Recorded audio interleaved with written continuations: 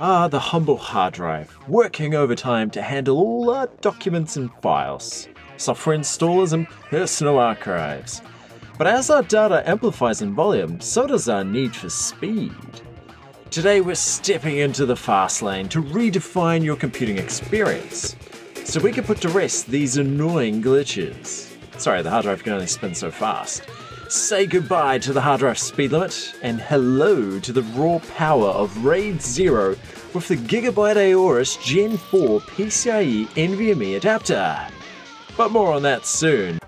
But for now, what are some really good methods to power your workflow where you could get some Samsung 870 EVO SSDs? In fact, we will have a future video on this, trying to expand by 8 terabytes on the HP Z840. The SSD sure make a great addition to your daily workflow, but for today we have something even better, which is NVMes. Now you may be familiar, the typical M.2 NVMe, usually obtained between 2,000 and maybe up to like 14,000 megabytes per second, pretty fast. Definitely be aware of the different sizing for NVMes, and the one featured in today's video is going to be a 2280, but take note, these are non-volatile memory. Very easy to fit. Usually we just take a screwdriver and butcher the screw that keeps the NVMe in place. Why'd they butcher the screw? Never mind. Remind me to do a review on some screwdrivers in the future too. But key detail, NVMes do not like temperature, and typically 75 degrees is sort of a good limit before they start to throttle. So well, keep an eye out for that as well. But how do we control the thermals?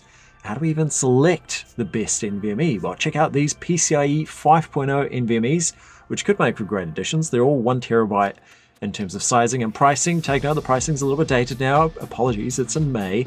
But nonetheless, still a really good list of NVMes that you could obtain for your system.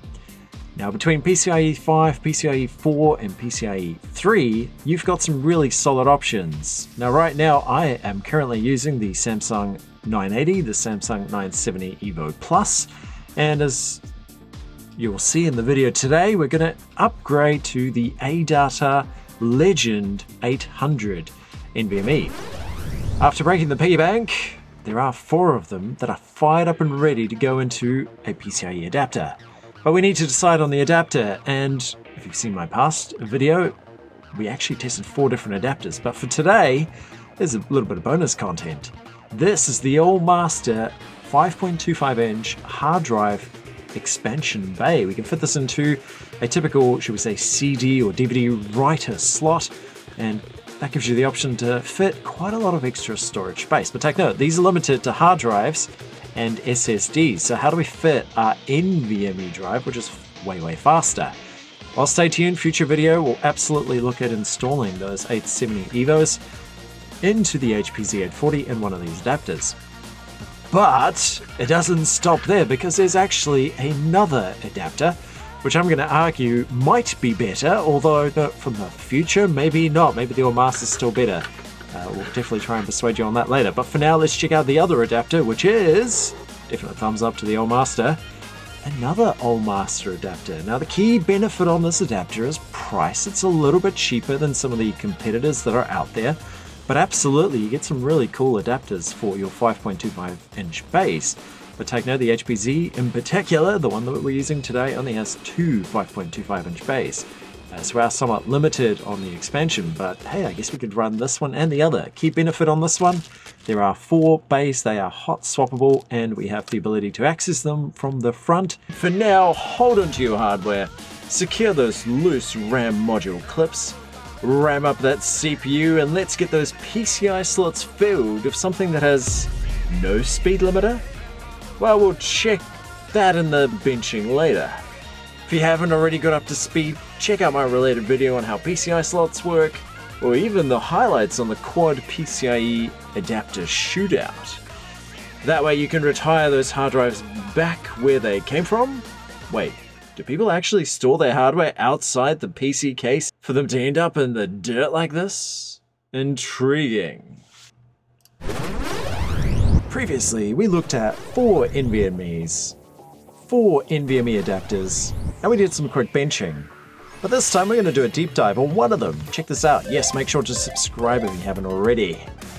NVMe adapter shootout, we're focusing on the Gigabyte AORUS in particular. very solid looking NVMe adapter, which will hopefully suit your needs. Let's quickly supercharge our screwdriver and launch right in. First things first, we need to remove the backplate to install these NVMEs, and we have 6 screws to remove. They're all very well embedded within the casing. Very quick removal there. Let's see what's underneath. Very stylish looking aluminium design and quite a nice extruded finish there. A little bit of dust, we'll clear that off later, but for now, check it out. There is the PCB that supports all the magic. That is 4 NVMEs on an X16 PCI slot.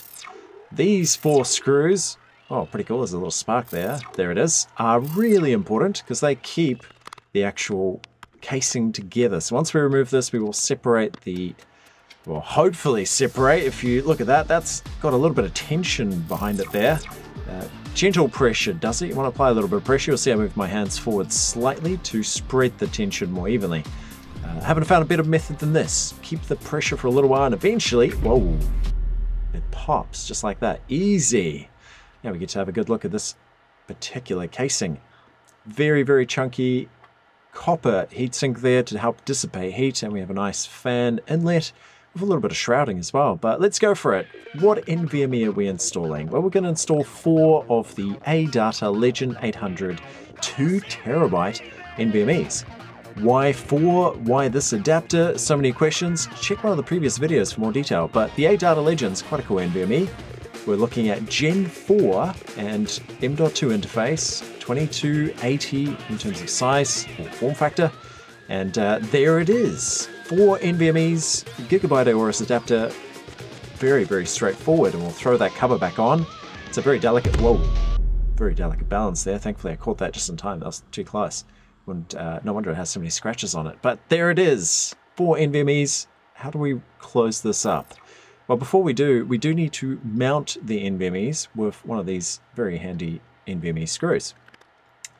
Once we've got these fully secured, we will be able to reassemble the casing. So pretty straightforward, easy flying. But while we're here, let's inspect this casing a little bit closer here. This particular one is a very, very chunky 5.5mm, I do believe, copper heatsink with fan galleys that allow some of the air to pass through for improved cooling. Now let's grab our screws of interest and very quickly we'll try and reassemble. Now take care of these screws. You do want to apply a light force to the PCB to try and help it seat correctly, otherwise you could potentially just not find your thread. But there it is. Now this particular one, we'll wipe off that dust while we're here. You do need to mount this after mounting the first one, and obviously make sure you do apply that back plate, otherwise you'll find you're running short on thread on these. But there it is, all mounted, re-secured, and looking spectacular, minus the damage. Some of the damage wasn't my fault, I promise.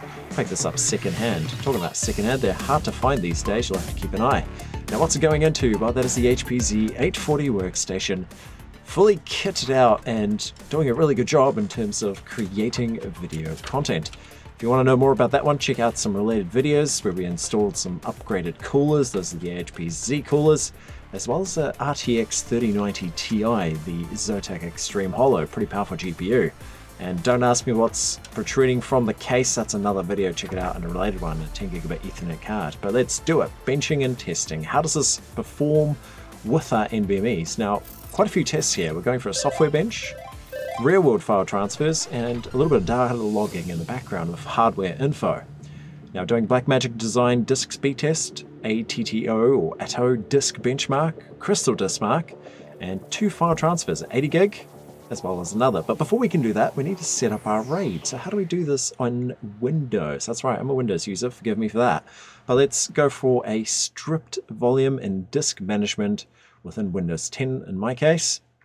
We're going to add all 4 of these NVMEs to our particular volume, and we're going to name it RAID 1 Stripe. Not because it's RAID 1, but just because it's the first test that I need to do. There will be 4 of these coming out for independent tests, but technically it's a RAID 0, so keep that in mind. Stripe, right? Okay, there it is. Mix file transfer, 80 gigabytes of 4K video. How well does it perform?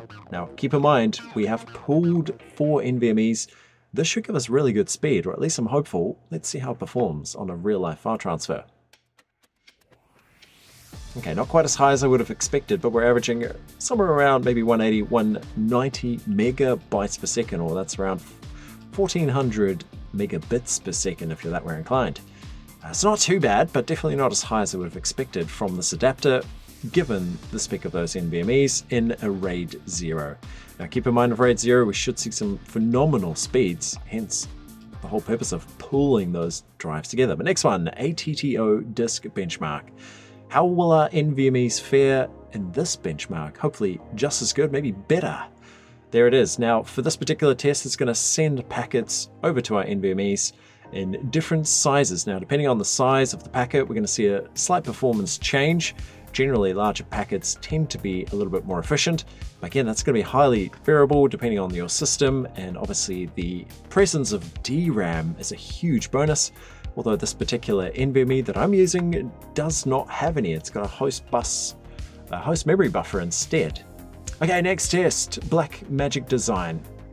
How's it going to fare in this test? Really cool. Highly recommend that you give this one a test run as well. Very, very useful software, particularly because I use DaVinci Resolve for editing. It's just a perfect fit. Well, let's see how well this works. There it is. Okay, now this is a number we can all understand. Around 2700 megabytes per second on read and more or less on write. You'll see the read speed and the write speed are slightly variable, and I suspect that's again due to the lack of DRAM on this particular set of NVMEs. So hopefully not too big a deal, particularly for video editing, which will be my primary application. Yours may vary, but next test, Crystal Disk Mark. Now this one's a gold standard, cannot go wrong, and you'll see really good speeds here between our different test conditions, and overall that's a pretty solid speed. But there is a problem. Right now the speeds we are obtaining are pretty close to the published speeds for these NVMEs. Maybe a little bit of a gain on the write speed. Now that does leave us with a question. Let's go back to our test machine and figure out why this might be. Take note of the specifications while we're there. Now we're using the AORUS within slot 6 of the HP Z840, which is an X16 PCIe 3.0 slot. That should be able to handle some pretty decent speeds, even though it's on the older interface. And take note it is bifurcated, check out related video. Now RAID 0 splits data across multiple drives, which can result in improved performance. Now talking about data, really important, particularly when the community is really hammering on data accuracy. Sorry to see that there, Linus Tech Tips, but I'm sure they'll recover. Let's compare data. Previous tests that we did, we found interesting speed differences between the quad adapter shootout. Now this is a separate data set that is related to this data set because we're still testing the same NVMEs, but take note, the speed there was still around 3500 megabytes read and write for the Gigabyte AORUS, which is substantially lower than the other adapters. So I've reproduced that result, which is kind of interesting, but let's do some quick conclusions on this particular data set. Take note of the speeds, we'll compare these for the other adapters in future videos. Omitted the 1 gigabyte file transfer due to viewing pleasure. It's a little bit boring watching that. But so far, 3 independent tests, we're seeing the same rather slow speed for this particular adapter. So definitely querying why that might be, an absolute puzzle from a technical standpoint. Now for thermals. Using HWiNFO DataLogging, we can compare our Gigabyte AORUS to another adapter. This one is the JHE air-cooled NVMe adapter, which only fits 1 NVMe, but it's had a modification. I added some thermally conductive silicone, about 1.5 mil underneath, and around 10 mil of thermal silicone on top of the NVMe to give us some really, really good thermals on a budget. It's only like $35 US for this adapter all up. So definitely a worthy contender to the Gigabyte AORUS. The question is, which one has better thermal management? I'm hopeful the JE can perform. It's really affordable. But let's look at the data. Looking at our first data, we've got the minimum NVMe temperatures, and it clearly looks like the Gigabyte AORUS outperformed here with a lower minimum temperature recorded. By comparing that to the maximum, it's a complete different story. The JHE actually outperformed on the NVMe temperature, but not on the hotspot temperature, which is interesting. And looking at the average temperatures, overall, they're fairly similar, but it does look like the AORUS wins on the hotspot temperature.